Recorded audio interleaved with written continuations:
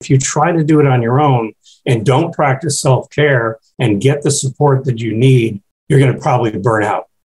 And especially for over 70 years of age, all caregivers for dementia, about 2/3 predecease the person they're caring for. That's tragic and it's preventable. Welcome to Aging in Style with me, Lori Williams. I'm an optimist by nature, and I believe you can follow your dreams at any age. My grandmother's journey with dementia ignited a passion in me to work with seniors. I've spent the past 13 years learning about seniors and aging.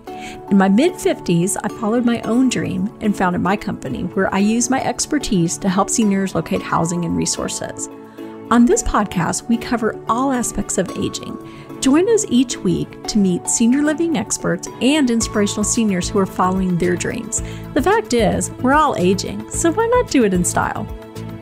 Hi, welcome to Aging in Style. On today's podcast, we are going to talk about caregiving, but caregiving from the male perspective.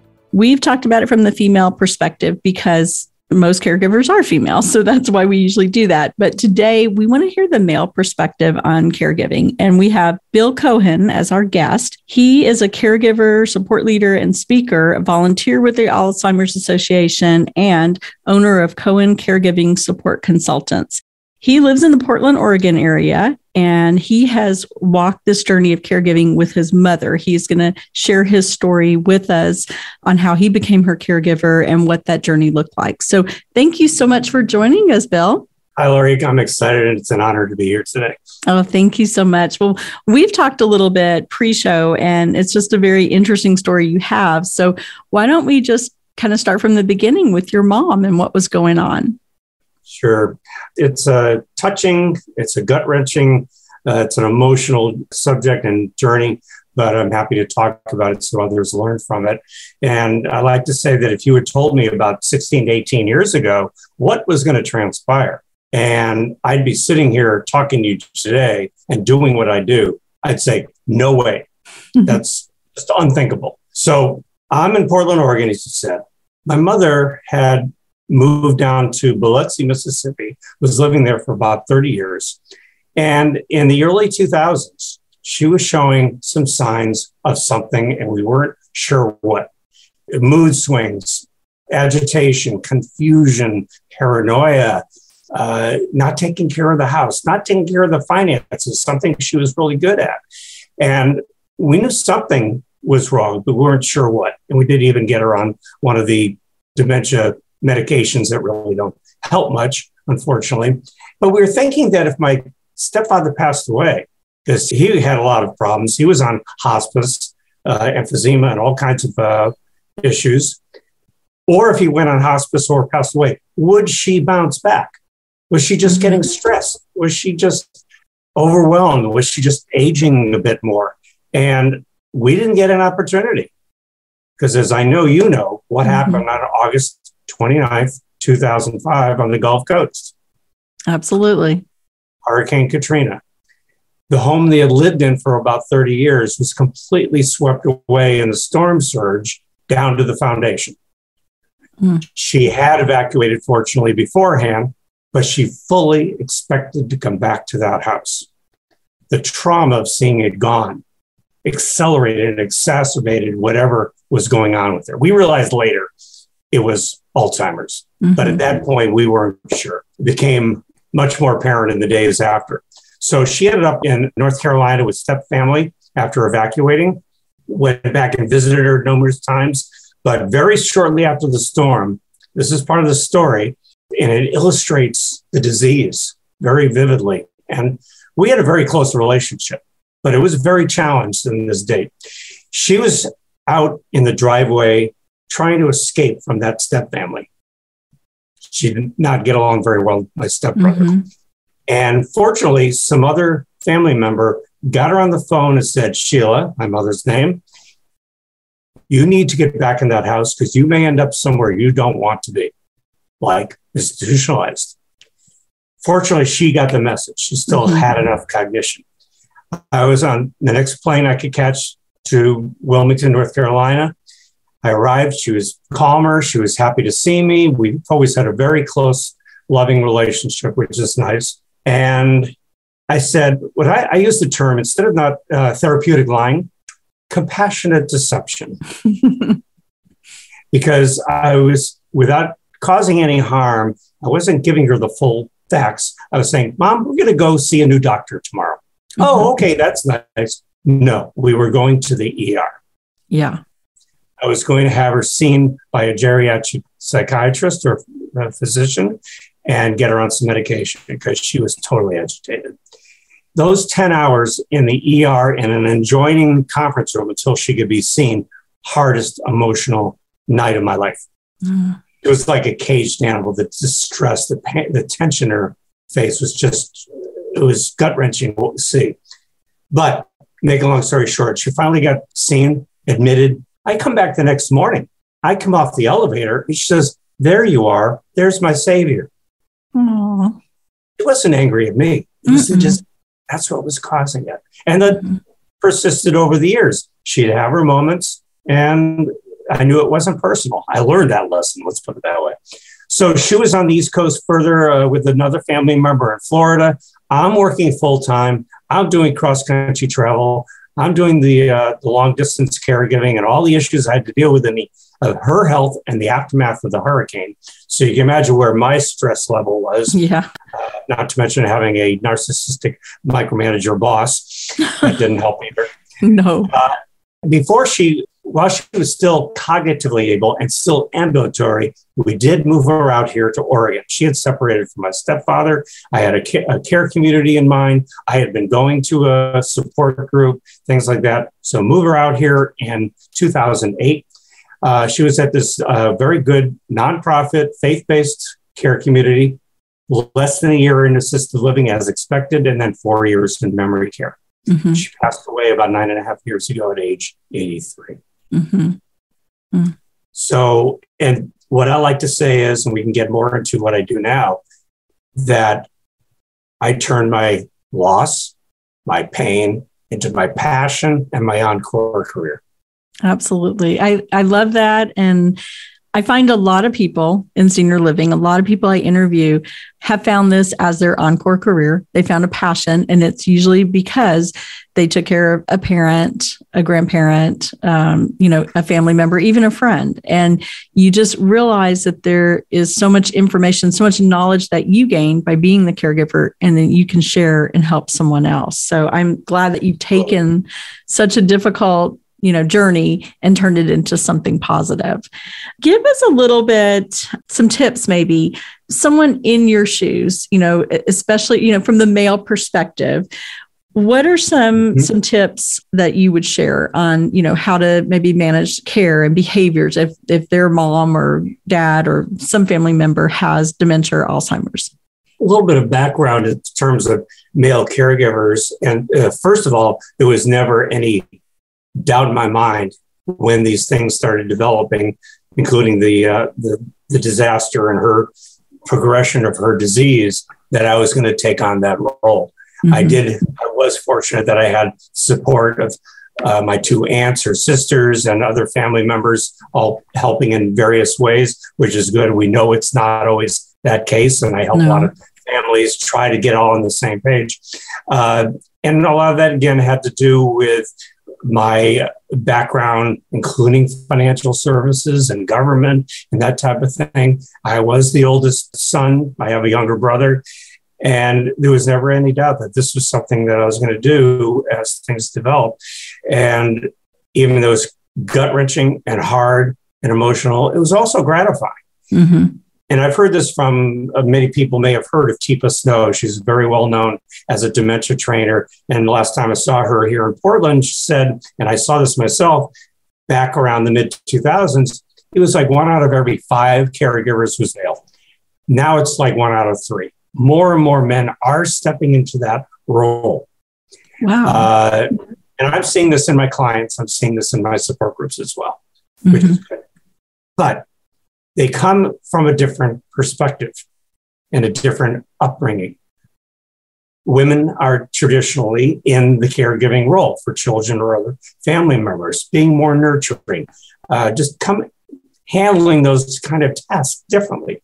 Men, when they're in that role, if they take it on, at all, because too often in families, it falls upon a sister or another family member who's female. Men take it as more as a task, a job, a series of things that they need to do.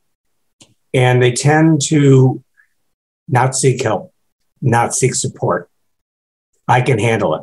I can do this. I like to give the example of one client.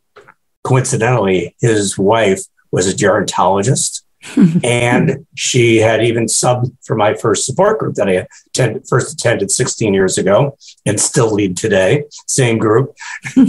But she had Alzheimer's, and it was starting to come on. He wasn't seeking help. He was a mess. Mm-hmm. And I asked him a very blunt question. I said, is it that you think you're the only one who can handle it or do it right? You don't want to admit that you can't do it? Do you have control issues? Are you in denial? And he said, all the above. Fortunately, he hired me and I helped him through it in conjunction with a couple of his family members, bringing in help. She didn't want to be noticed or recognized by a home care person or a care community person. He hid hers and protected her as long as possible. Eventually, it became a moot point. She was not aware. So she did end up going into a care community. So he did not seek help on his own. And too many men are that way. I have one client right now where he talked to me about 3 years ago about his wife's declining health and advancing dementia, but he didn't seem ready because I didn't hear from him for a couple of years. But he got back in touch with me last year and about some of the behaviors and how it's affecting their marriage. And I think I might have to put her into care community. How do I handle all these things? But more than anything, I think he just needed someone to talk to.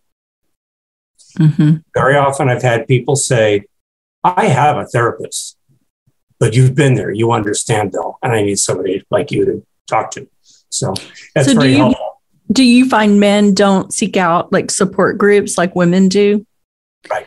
And it's increasingly where they are. There are in some cities, some male-only groups, and they may feel more comfortable there.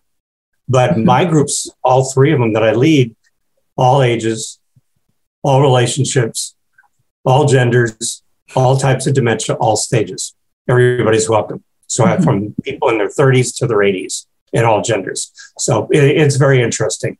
And I think they realize that it's a safe environment. It's confidential. It helps provide support, information, things like that. I make sure people understand, all due respect to 12-step programs, might be right for some people. This is not that. We do talk among ourselves, provide help and support, and it's still confidential within the group, of course. So more and more men are stepping into that role, but it's still the minority. Yeah, absolutely. What advice would you give men just to kind of move past thinking the denial, and it maybe they're embarrassed about it? Would you say that they're kind of embarrassed that they can't handle it and their emotions, but just kind of move past it and seek out a support group, whether that could be, I know here in the Dallas area, there are some support groups through churches. There's also many support groups through the Alzheimer's Association, which we send people to all the time. But is that what you would do to seek out help? That was one of the first things I did after the storm, and went on the Alzheimer's Association website and started getting information that way and educating myself. I didn't go crazy with it. I was living through it. But between the two sources, that helped me learn a lot and learn how to handle it. Because unfortunately, we can't fix it. We can't correct it. We can't cure it yet. We're getting closer. And that's hard for some people to deal with. They want to. Said, isn't there some magic pill? Isn't there something that, they're more alert today. Maybe they're getting better. No, unfortunately, it's only going to get worse. And if you try to do it on your own and don't practice self-care and get the support that you need, you're going to probably burn out. And especially for over 70 years of age, all caregivers for dementia, about 2/3 predecease the person they're caring for. That's tragic, and it's preventable. Mm-hmm. And that is so true. I wonder also with, like you said, women, just historically, we've been the caregivers, and men always do like to fix things. So they want to come in and we're going to fix this. And they come from that perspective, like, we're going to fix all this. Everything's going to, and that's not what happens with Alzheimer's. Exactly. So yeah, the more you get tools and learn ways to manage the care and manage the behaviors. I don't like to say they are like children. They are childlike behaviors at times. I mean, if somebody's throwing a tantrum, what does it sound like? A bit like a 2-year-old, right? So sometimes you don't react. Sometimes you step away for a moment and wait for the mood to change. I did that with my mom. Like I said, we had a very close, loving relationship. And she'd be like this at me and even raise her fist occasionally. I think it was just more out of frustration than anything else. Again, I didn't take it personally. And I said, okay, I'll be back in a few minutes, Mom. And I went and stepped outside for a little bit, come back. There you are. I missed you. So one of the best phrases I heard from the support group years ago was, don't worry if they get mad at you, because a few minutes later, an hour later, the next day, you can start all over again. They don't remember it. It's all brand new. Yeah, I like what you say. You said that a couple of times, that you just never took it personally. And I think that is key. You can't take it personally, because they would be, I'm sure, horrified to know how they were acting. They can't control it. They don't know what they're saying. And then if they were, I would think right now, I would never say such and such to my daughter or my son. But if I had dementia, I can't control that. And I would hope that they would understand it's not personal, So I think that's really key for people to take that away. We can't fix it, and we want to. We want to make it better, especially if you have that strong nurturing side. We're not used to that. We're saying, oh, you've got a cold, I'll give you some Vicks Vapor Rub and some vitamin C and things like that, and chicken soup. And there's no Vicks in that. Those things won't hurt with Alzheimer's, but no, it's not going to cure it. Exactly. So when we talk about self-care for the caregiver and not neglecting their health, and you hit on it exactly, that so many times we hear the caregiver, the one taking, doing everything for the person with dementia, they're the ones who ends up passing first. And a lot of times in what I do, we run across the families like, oh my gosh, I had no idea my mom was so far advanced with dementia. They hid it, because as a couple, they do that. They hide things for each other. They help each other. They don't want to let the family know what's going on. And then, of course, if the caregiver passes, then all bets are off. We see what's going on now. So to keep a caregiver from getting to that point, to keep them healthy, what are some things that you recommend, some tips that you give to caregivers not to neglect their own health? Well, I think there's two issues. One is early as possible, and the self-care issue. Regarding early as possible is be watching for the signs. If you're a family member, especially for aging parents or siblings, and try not to go into denial. I like to say, or don't like to say, I went into denial twice. Once was before the storm. The other was when she had to go into memory care. Oh, it's too early for that, isn't it? So, and then saying, well, again, they're getting older. They'll be okay. They're just tired, or maybe they need a little tweaking in their medication. But it's important to watch for certain signs, educate yourself, have those conversations with the family. Even if the parents won't let you in to the discussion or the legal or the financial or the responsibilities, we're fine. We've lived by ourselves. We're independent. We can handle it. But if you know something's definitely wrong, like mom's not cooking like she used to, or dad's repeating questions, or there are dents and scrapes on the brand new car, something's wrong. Those are signs. And that's not the time to hide it or put it off. It's a time to have the discussion. And then whether it's the person who's the caregiver, like a spouse or another family member, the self-care is critical because, again, the statistics I mentioned earlier about too often they get sick, they get burned out, they get sick or worse. I like to use the example of when I was going through that tough time with my work and dealing with all the mom's issues was I got into the habit of going for a massage on a regular basis. And I like to say, I embellish on the phrase, self-care isn't selfish. It's vital. It's critical. It's critical. And I am so glad I at least did that. And fortunately, after mom passes away, that horrible boss retired and my stress level went from sky high to perfect.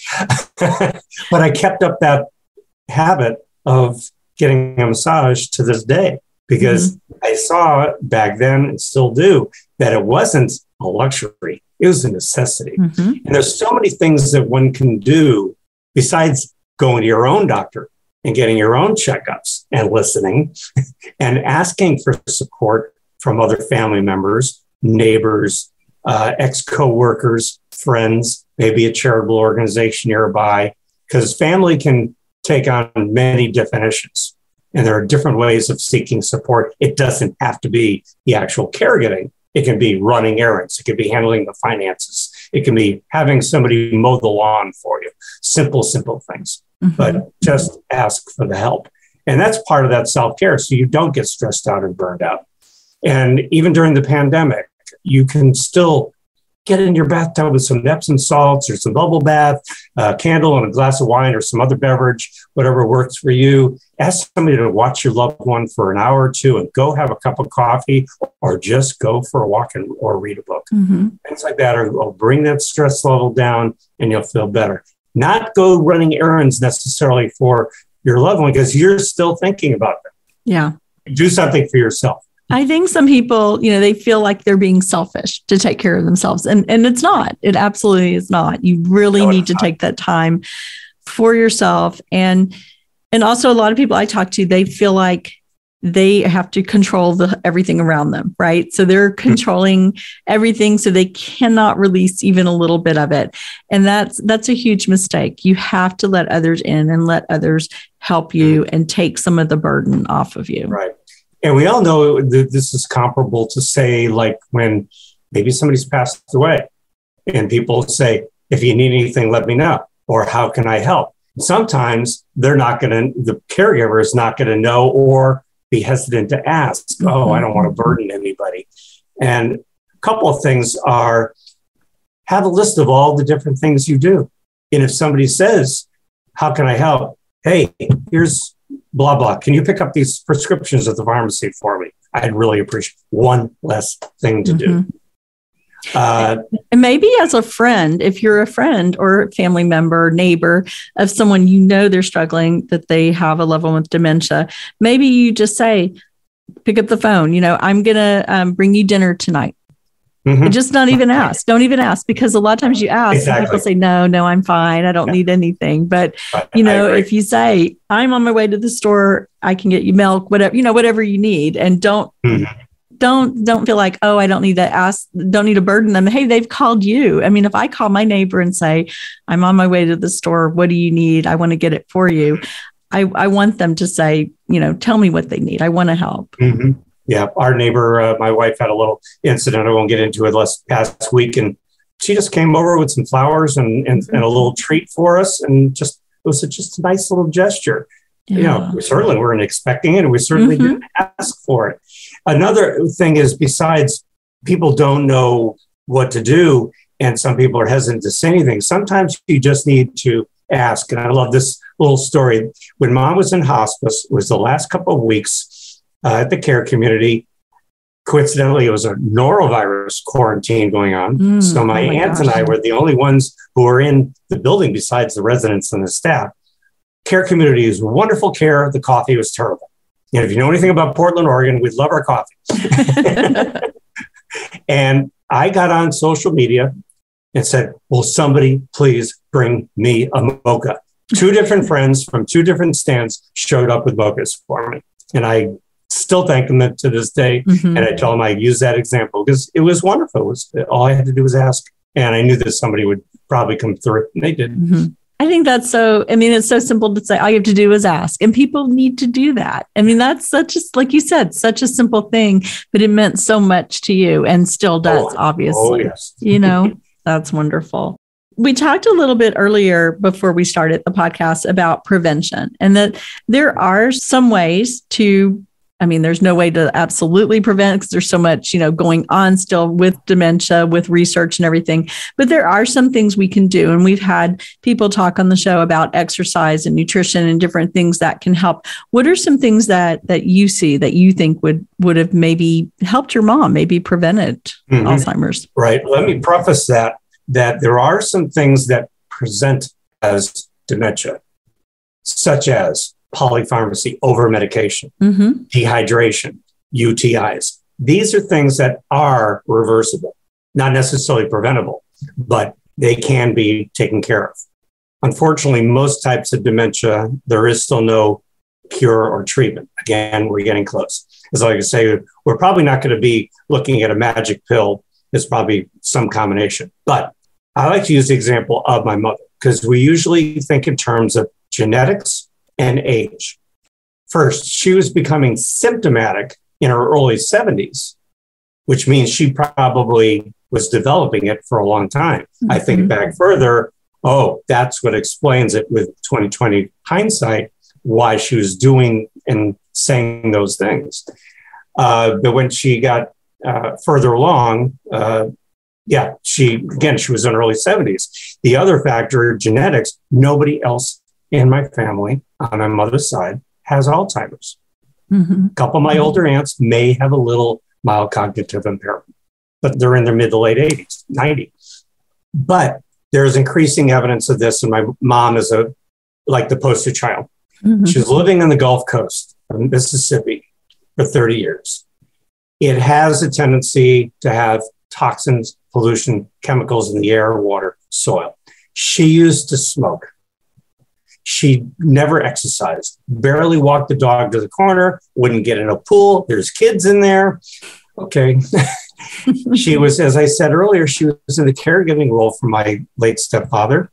They were socially isolated a few miles off the Gulf Coast, the beach. And she was a professional artist. She was a printmaker, intaglio. She was etching into metal plates and putting it into an acid bath to do her prints. And this is like over 30 years. Wow. So there is increasing evidence, as you alluded to, environment and your behavioral and lifestyle choices. And the earlier that we can practice these or be in a safer, healthier environment and lifestyle, this will help prevent or at least delay or slow any progression. Again, though, the earlier, the better. And that, again, as you alluded to, it's exercise, it's nutrition, keeping physically, socially, and mentally active are real keys. And those are what we're seeing in the research and what's coming out of Alzheimer's Association, various medical facilities. And we have noticed, I think everyone has that after COVID, when people were so isolated, we saw such a decline. And so that social piece of it has a lot to do with it also. So many people who stayed in their homes, they didn't go out, they didn't interact, they just watched TV and sat there. They didn't get the exercise. They probably weren't getting good nutrition either, and no socializing. We really saw it decline. Alzheimer's and other types of dementia are already challenging and tragic. And the pandemic just exacerbated all of that. Absolutely. Went into space. Yeah. And going back to the nutrition, you may have heard the two acronyms. One is SAD, Standard American Diet, and another one is CRAP, Stop Eating Crap. It's not just one word. It can be an acronym. It roughly stands for the sweet carbonated drinks, the added sugars, and artificial and processed foods. Stay away from the junk food and the fast food. You can still have an occasional treat and enjoy some of the things you like, but not every meal, every day, and in huge portions.